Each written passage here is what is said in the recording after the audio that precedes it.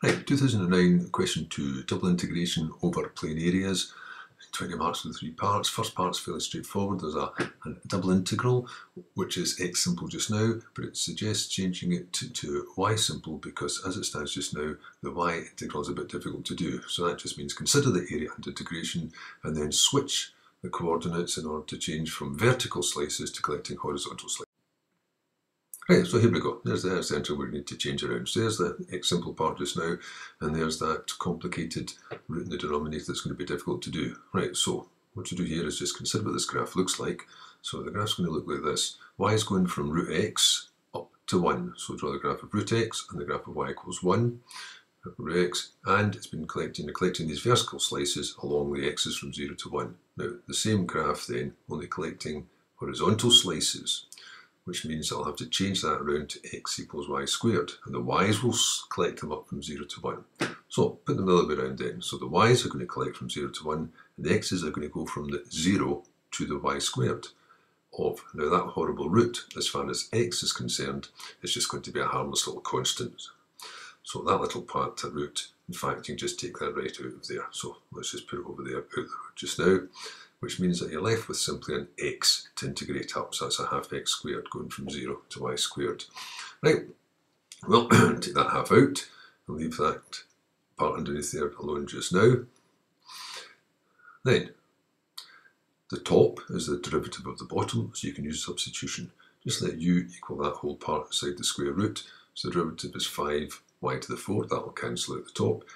Change the limits while we're at it, so that's going to go up to u equals 21. So now I've got half of going from 20 to 21, y to the 4th, that's just the square root of u, that'll go back up quite easily, over 5y to the 4. Y to the 4's cancel out, so there's a 10, that's it, put the 10 in properly.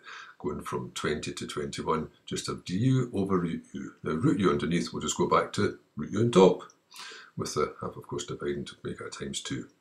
And then evaluate that twice, so you've got the square root of 21, take the square root of 20. Done. Right, part 2, using polar coordinates to evaluate this double integral. So changing from Cartesian to polar coordinates in 2 parts. The first part is just a circle centred on the origin. The second part is a circle centred somewhere else, so you'll have to discover exactly where that is. The main problem in both parts is just deciding what the limits of integration are. What the limits of theta are, where does it start, where does it stop, and what the limits of r are. Where does it start, where does it stop? Right, so this one then, it's for part A here, it just says it's a quarter circle, so a quarter circle is centred at the origin, a quarter circle, and that circle's got a radius of A. Right, changing to polar coordinates, so x is going to be r cos theta and y is r sin theta, where r of course isn't in to do with the radius, it's the distance from the origin to the point xy, so that x squared plus y squared equals r squared.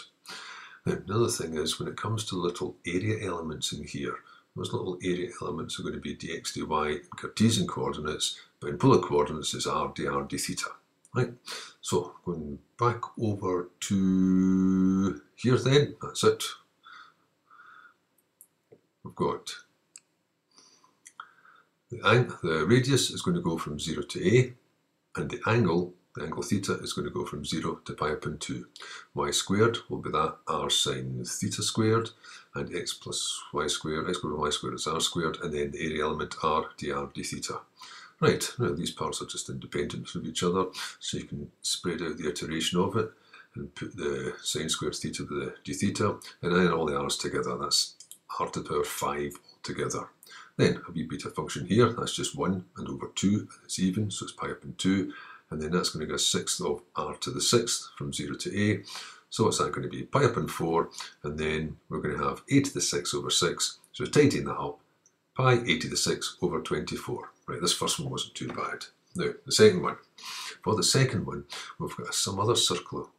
Right, we've got to decide exactly what's happened to that. Well, take that part over to make it equal to 0, and then complete the square in that. Now that means there's an extra a squared there, so I'll be an extra a squared on the other side. So that's a circle centred at a0, which means that the part in the first quadrant is a semicircle then. Now you have to decide then, what's that semicircle going to be? Well, theta is still going to go from 0 to pi upon 2, but what about r? Well, you could do it by a little right angled triangle. That distance across there is 2a, so that length there would be r 2a cos theta. That's one way of doing it. Or you could go back to your original expression and then replace them with all the parts. X squared plus y squared is r squared. 2ax is 2ar cos theta. Factorise that, and then you get the two parts. Either r is 0 or r is 2a cos theta. Either way around, you get the same limits. 0 to 2a cos theta. Then put these bits in as before, and then the area element r dr d theta. Now this time there's going to be a theta to get carried over to this, so I've got that sine squared theta d theta just now, but that's probably going to have to wait for a while because I've got my r to the 5 dr. So for that first part, I've got my sine squared theta, which is just going to have to wait, and that r to the 5 will be a sixth of r to the 6th from 0 to 2a cos theta d theta. So I've got a sixth of, again that sine squared theta will have to wait, and that's going to be cos to the power 6 theta, and also 2a to the power 6. Now 2a is 64, so that's going to be 64 a to the 6 over 6. Then this part, well, there's a wee beta function, so I've got my 64a to the 6 times, that'll be 1, that'll be 5 times 3 times 1. They add up to 8, so it's 8 times 6 times 4 times 2. They're both even, so it's pi upon 2. And now it's just a case of what will cancel out. Well, let's have a look at this. That 8 will go into that 8 times. That could take out the 4 and the 2. That leaves another 2. So you've got 5 pi a to the 6 over 262. That'll be 24. And there, that's like that. Right, part 3 now. A double integration over an area which is bounded by curves. And this curve in area is neither x nor y simple, so it's suggesting making a change of variables which will transform the plane in such a way that the bounds of the area will be transformed into horizontal and vertical lines. Now, in carrying out that substitution, you're going to have to use the Jacobian to find the ratio in which to change the area elements from x, y into whatever you're going to call the other ones into the uv.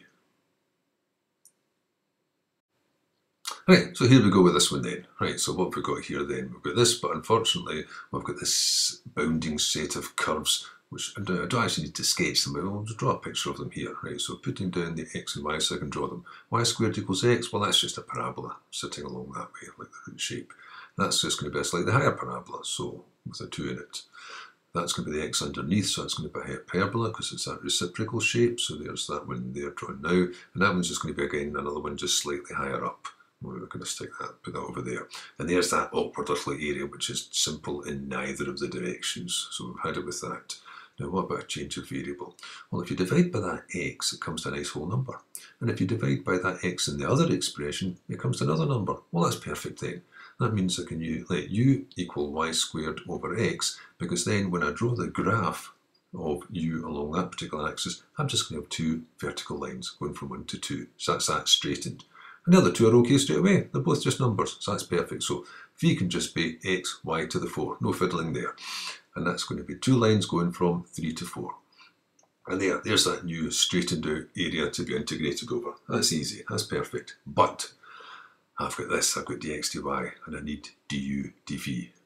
Now that means I'm going to have to use the Jacobian to change it around. I really want du dxy, but I don't have it expressed that way, so I'll have to find duv instead. There's no option because I don't want to change these.